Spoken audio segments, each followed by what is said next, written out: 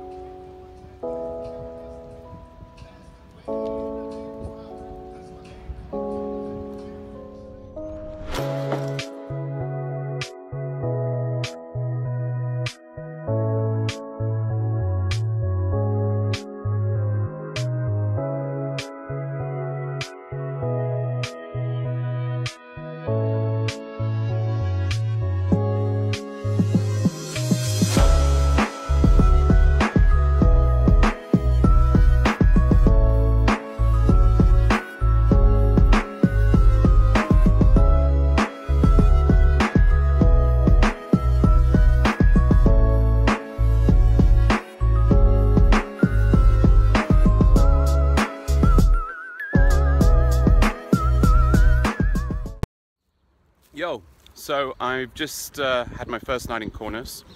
The whole night it was raining. I'm now having my breakfast. 30 cents for a croissant. This is exactly why traveling in this part of the world is so cheap. A nice big croissant for 30 cents. In Barcelona, I'll give you a clue, it was 120 for a croissant. There's a McDonald's index, there's a croissant index. Both are useful. Gives you an idea on the spending power in countries. The croissant index in Lithuania is 30 cents. I'm off to go see a couple of museums now. One of the museums I've been told about, the Devil Museum, a museum entirely focused on the devil. Will it be any good? Who knows? Let's go and have a look.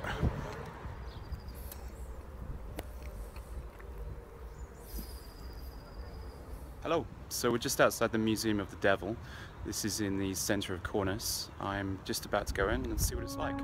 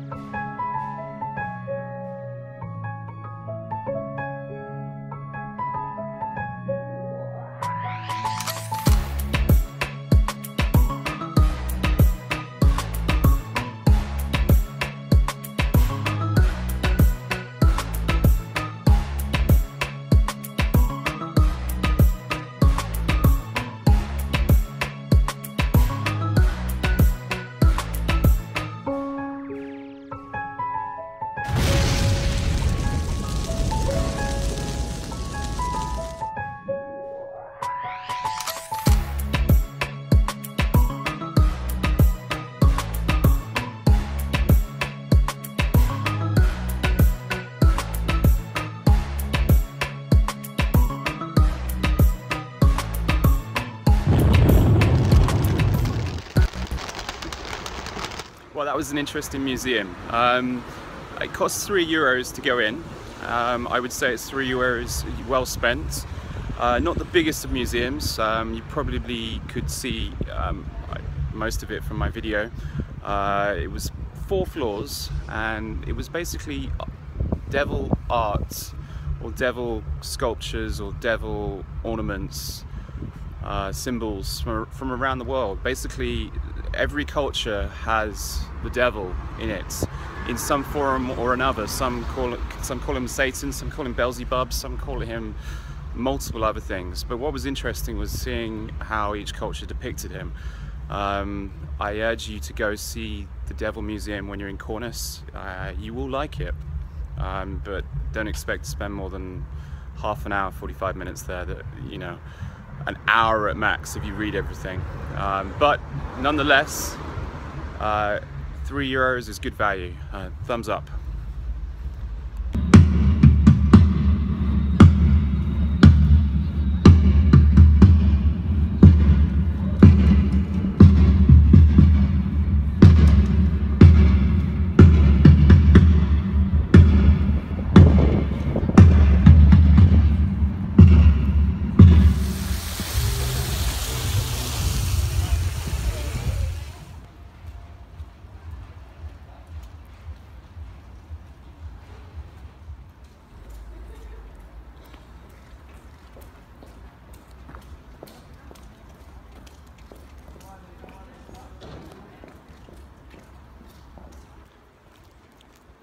So here in Kaunas, this is the centre, this is one of the big cathedrals of Kaunas. Someone's just got married in the background, beautiful couple.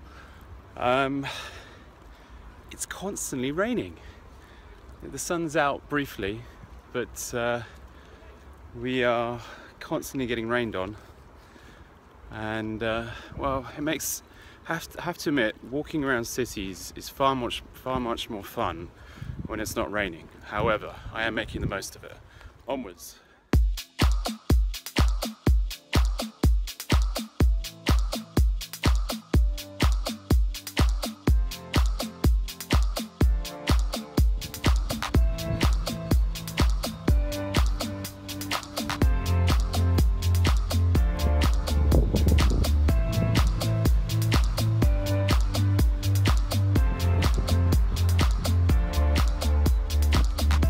It generally feels like I'm the only tourist in Kaunas.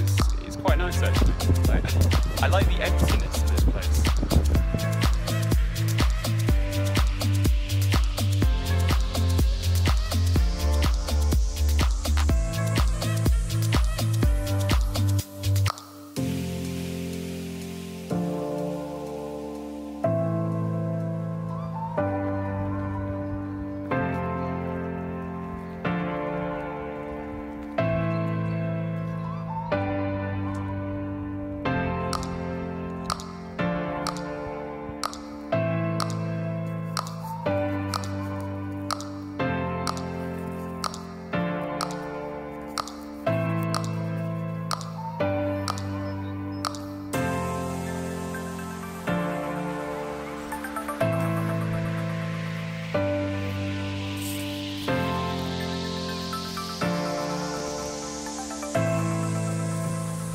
Yep, it's raining.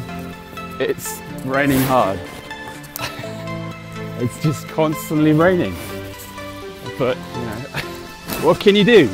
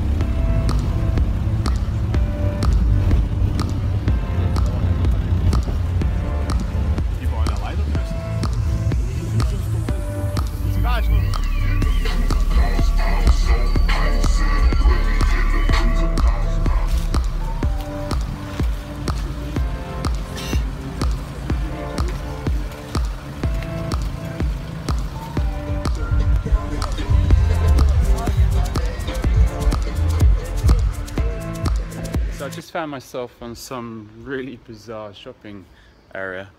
It's bizarre in the fact that no one's around. It's completely dead. It's like an industrial wasteland. This is what the apocalypse looks like.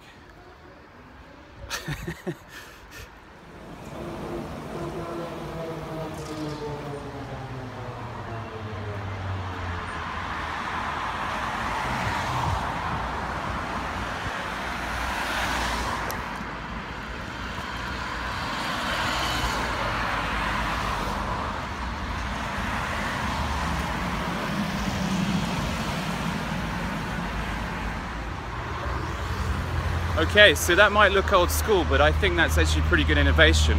The reason London has a terrible, terrible air quality is because there's so many buses and taxis. Now, we could solve the bus problem. We either go hydrogen on the buses, or we actually make the buses and the public transport all electric. In Kaunas, they've basically got these electricity wires everywhere.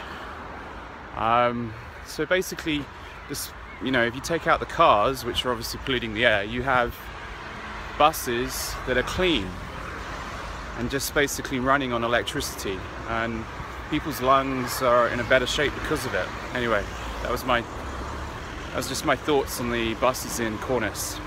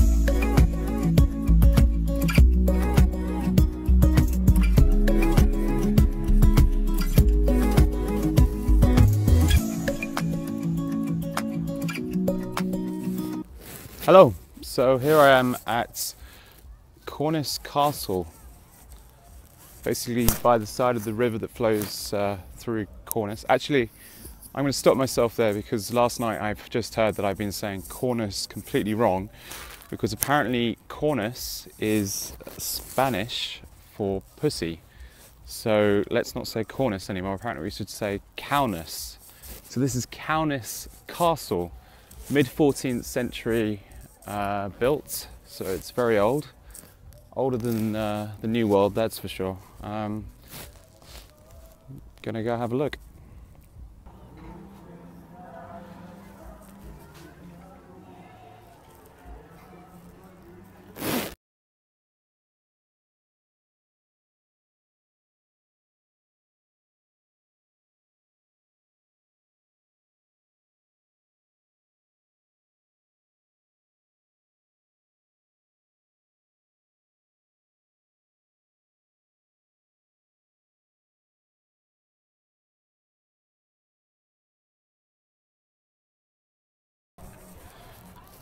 Ancient times, I imagine it was a little bit more interesting than a car park.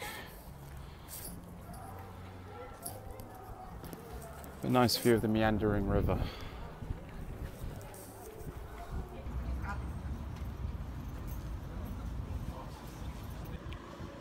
So I've seen a lot of graffiti in Kaunas, especially tags of Antifa, which is slightly annoying, I find. There's another one over here. See? Antifa are effectively a plague on the Western civilization. They disagree in free speech. They are fascists. They are the new fascists. They call themselves the anti-fascists. The reality is they hate anyone that they disagree with. Anyone they disagree with, they will silence. Antifa really need to be banned as an organization. I hate banning things. I'm not the government, so I can't ban people, but Antifa need to be banned. Awful organization, an absolute scum.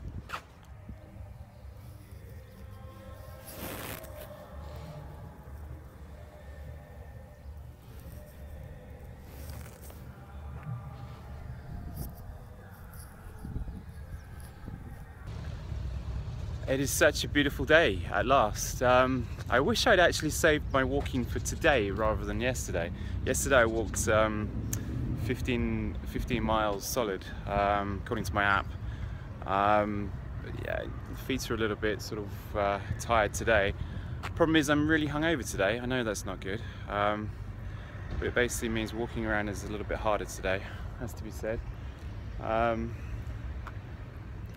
Just enjoying the old town. The old town is obviously a lot more scenic than the new town, which is where I spent most of my day yesterday. Cobbled streets, beautiful sort of colonial buildings. Everything's sort of built from about the 14th century onwards. It's a really, really beautiful town, especially in the sunshine.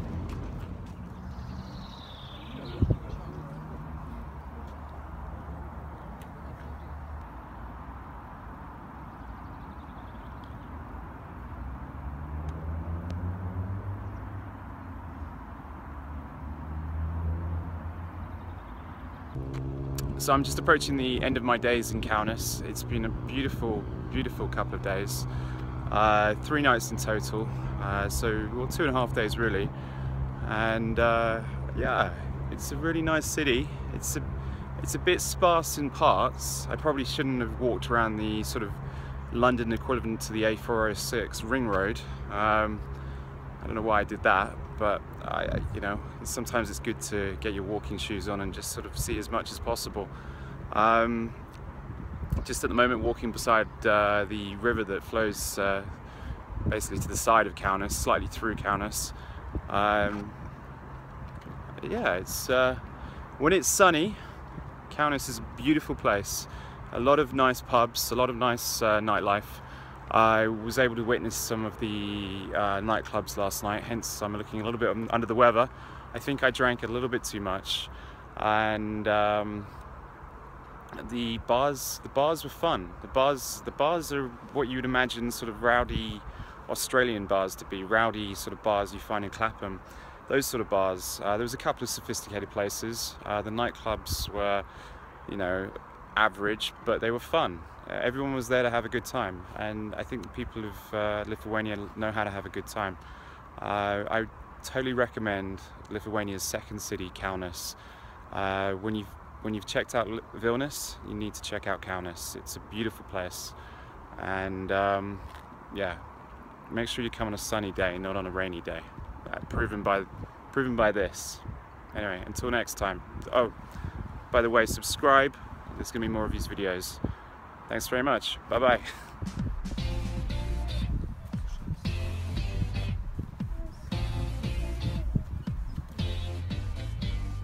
Where to next?